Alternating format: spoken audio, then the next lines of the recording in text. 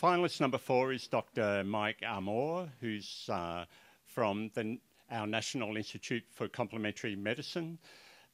Dr. Armour has a PhD in acupuncture from this university, and his topic this afternoon is the problem of period pain.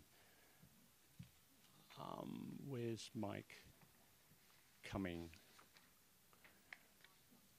We're adjusting the lapel mics for Mike. Just to account for my accent. Please join me in welcoming Dr. Mike Armour.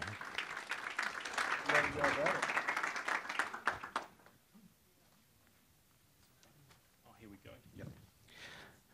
Imagine a condition that even by the most conservative of estimates affects at least half of all women. Something that's negatively affected either you or someone you love, your mum, wife, sister, daughter. And then imagine everyone thinks this is normal and perfectly fine. I'm talking about period pain.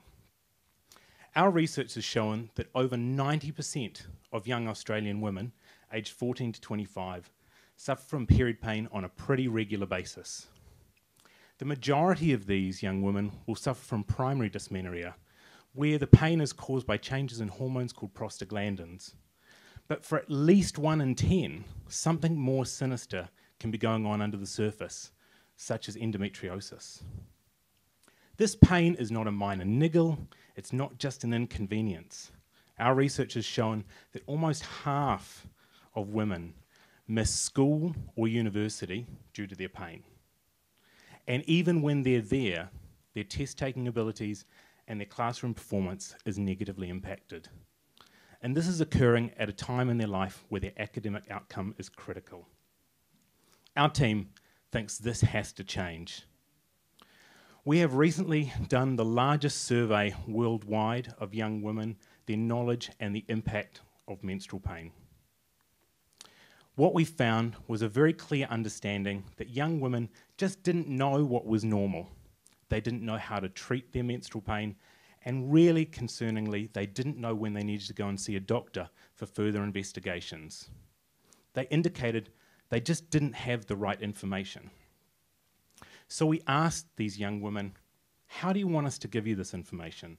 And they overwhelmingly said, it needs to be done via a mobile phone.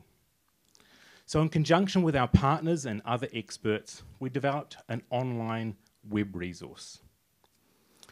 A critical part of this new resource is the use of a tool called PIPA, developed by our friends at the Canberra Endometriosis Centre.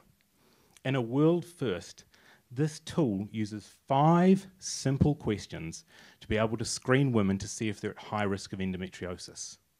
And if they are, they get an email asking them to go and see their doctor, and we send them a letter to take with them so they know exactly what to say and what to ask.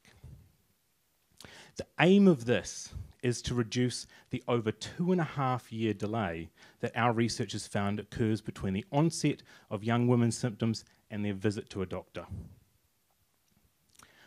By providing this through a web-based platform, we can access women no matter where they are, whether they're in the centre of Sydney or the middle of nowhere. And we can do it for free as long as they have a cell phone with an internet plan.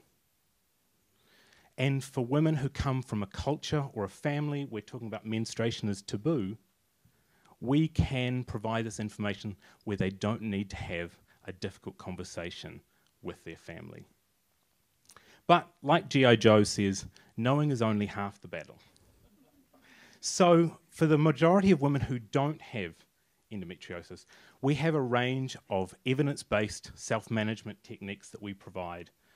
These are things like yoga postures, acupressure, dietary advice, all delivered via short YouTube-style clips. Now, despite my hairstyle, this is actually quite early in my academic career, but we are already having the impact that we desire. We are getting the discussion about the normality of period pain out there. I've recently been on Triple J Hack and on the ABC Evening News talking about how menstruation impacts school performance. And this started a national discussion on the importance of paid menstrual leave. I was then invited back to Triple J Hack to talk about women with endometriosis and how they can improve their self-management. Because of this, we've been contacted by Health Minister Greg Hunt and his team to talk about ways to increase alternative pain relief access for women with endometriosis. Women are desperately interested in this information. The ABC News Facebook post alone got 6,500 likes. It reached 80,000 women on the Endometriosis Australia Facebook page, with hundreds of likes and hundreds of shares. Additionally, I've written 3 articles for The Conversation on endometriosis and period pain. And finally, because young girls are getting their periods earlier and earlier, we've partnered with Big Film Company to make Period Talk. This is a fantastic resource to use either in the classroom or at home, and it's aimed at girls aged 9 to 12. So rather than trying to change entrenched beliefs, we're demystifying periods before they even get them. So we can reach hundreds of thousands of young Australian women. We can reduce the incidence of undiagnosed endometriosis, and we can do it all with just a cell phone.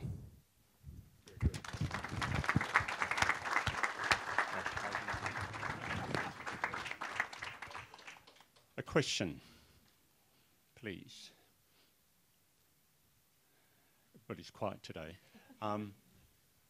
Imogen, if you use yours, I'll take this microphone down to Professor Dunn and he can ask his afterwards. Thank you. That was a fantastic presentation. How is your app available to people in an ongoing way? So at the moment, we're actually trialling this intervention. So we're about 2/3 of the way through our trial. So the project's only been going on for 18 months so far. But what we intend to do is we've actually been speaking to Family Planning New South Wales, as well as our sponsors, Kimberly Clark, and they've indicated that there is an ongoing need for this kind of free platform.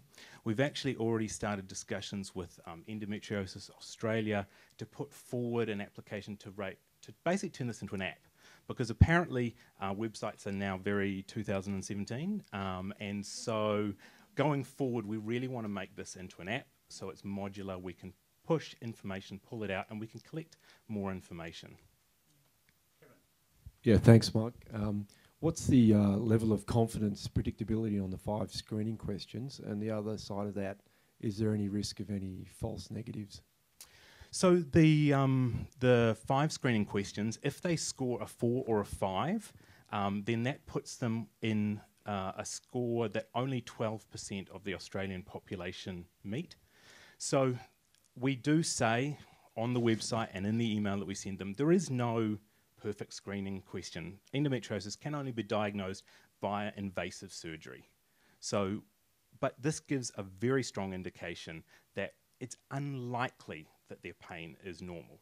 At the very least, even if it's not endometriosis, they really should be going to speak to their medical professional about it, because the questions measure both severity of pain and impact on their life.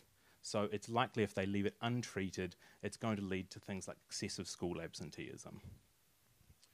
Okay, please join me in thanking Dr. Mike Armour.